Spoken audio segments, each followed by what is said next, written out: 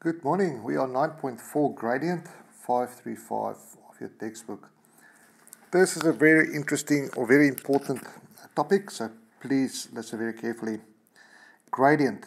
The other word for gradient is slope. Slope or steepness. And let's go and have a look at what this is all about. The gradient of a line is a measure of how steep the line is. The steepness or slope of a line depends on how far it rises or falls over a given horizontal distance. So here we have the same horizontal distance. We can see that the red line is much steeper than the blue line. And the reason for is, over the same horizontal distance, the blue line rises less than what the red line does. So that is the rise, and so therefore the red line is much steeper. Now this gradient that we're talking about is the rise over the run. And how do I remember it? Pretty simple. I always look at the sun rise over the run. So the sun rise over the run. Pretty simple, remember it. So we can see therefore that the rise is how much does the value change in the y-axis divided by how much does it change in the x-axis. Now let's have a look. There's four types of gradients. We have a positive gradient. Now to remember positive gradient, and again this is my way, if you can find another way I'm very happy for you. As we read from left to right, so I read from left to right. So as you read from left to right, my line is going up. And therefore it's a positive gradient. As I read from left to right, my line is coming down. So from left to right, the line is coming down. It is a negative gradient. As if there is no rise or no fall, then the gradient is zero. There's no slope. If there's a straight line downwards, the gradient is undefined. You can't ski down that. So the other connection that I like to make is to look at skiers, somebody that's skiing, hitting the slopes. Going from left to right, we slope upwards. So the slope is upwards, so it's positive. Sloping downwards from left to right, that's negative. Then if you cannot ski, if you're going to go to a slope with this slope, you're not going to ski at all. And if you try and ski down this cliff, you're definitely going to end up dead. Right, so positive, negative, zero, and undefined. Okay, let's have a quick look at the first one. We say that the gradient is the rise over the run. So you can go to any point on your graph and move to any other point. And we're going to use just horizontal and vertical movements. So for this one, to get from there to there, you'll have to rise 4 and you have to run 2. So the rise from any point to any point is 4 units over 2 units. It will become a little bit clearer once we are doing the questions, the examples. With a negative gradient, to get from any point to another point, I'm going to run down, so the rise is negative 3 and then a positive 2, so it's negative 3 over 2. Gradient is 0 because the rise is 0 and the run is 2. So 0 divided by 2 is 0, and the gradient, if the rise is 2, but there's no run, then I cannot divide by 0, and that is the reason it's undefined. Decide if this line is labeled A, B, C, D on this graph have a positive, negative, 0, or is it undefined? Okay, so I'm just going to go I'm just going to go A, B, C, D. I'm going to do A first. A.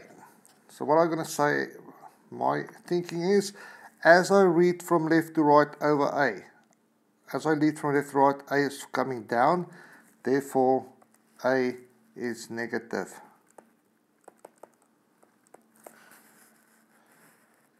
Okay, B. This, is that a slope? If that is a slope, and I try to ski down it, I am indefinitely going to die. Right, so that is undefined. If I look at C, as I read from left to right, it's going up. From left to right, it's going up. Up is good. So therefore, it is positive. And if I look at D, if this is a slope, and I try and ski that slope, I'm going to basically stand still because there is no slope.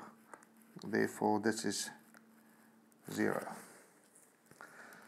Last example, finding a gradient from a graph.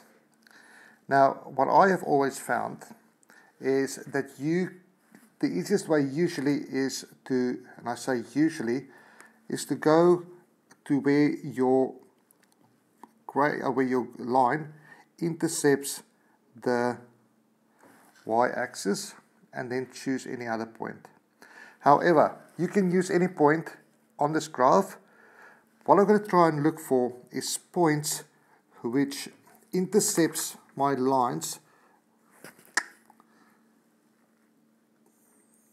I'm going to look for points on this line that intercepts. I can't go there because I can't see what is this value exactly. I can't go there because I don't know what's that value. So I'm going to go where my line intercepts some integers.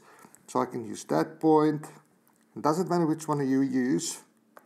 Doesn't matter which one you use. I can use that point, that point, that point, and I can find the gradient for that.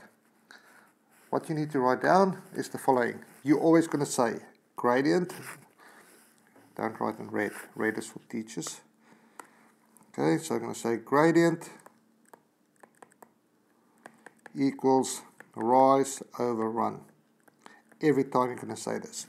Now, as I said, I'm going to go to the y-intercept. The y-intercept is where it goes to the y-line. And I'm going to say, how do I get from there to there? Okay, so to get from there to there, I am going to run. And that's in the positive direction, so that is +2. And then I'm going to rise from there to there. And the rise is upwards, and it goes from 0. The rise is from 0 to 3, which means this is +3 blocks. So my rise will be a rise of 3 over a run of 2. And we know that that equals 1.5. 3 divided by 2. Okay, pretty simple. If we look at B, which points can I use? And look, this is pretty nice. You can use this one, this one, this one. You can use any one of those points because the slope is the same everywhere. It doesn't matter where you look. The slope of that line doesn't change. The slope is everywhere the same. And remember what I said. So for the first point, I'm going to start at my y-intercept. There's my y-intercept. My y-intercept's over here. Over here. You all see over here. And now I'm going to pick any of the other points. Okay, so let's go down from there, and let's say we're going to go to this point over here. Doesn't matter, all of them will work out the same. I'm going to say gradient equals the rise over the run. From there, how do I get from point A to point B? Okay, to get from point A to point B, I'm going to come down, which means I'm rising downwards 2. So that is -2. And then from there, to get to that point, I'm going to run. And I'm going to run in a positive direction from 0 to 2. So that's also 2. So what is my gradient? My gradient is my rise. I rise -2. And then I run in a positive direction, which is +2. So my gradient is -1, if you simplify that. Okay, just to quickly show you, I don't want to make the video too long, but I could use any point on this graph. So if I say I started at this point, let's call that point C. Yeah, it's an ugly C. And I want to go from that point to this point D. From C to D. I'll say from there to get to D, I can run in this direction, and from then I'm going to rise from there to there. So if I run, I'm going to run 1 to -3 because it's in the negative direction, and then I'm going to rise +3. So my rise, the same formula, my rise is +3, my run is -3, and that will still give us -1. So you can see any points will do. Exercise 9D, go have a ball.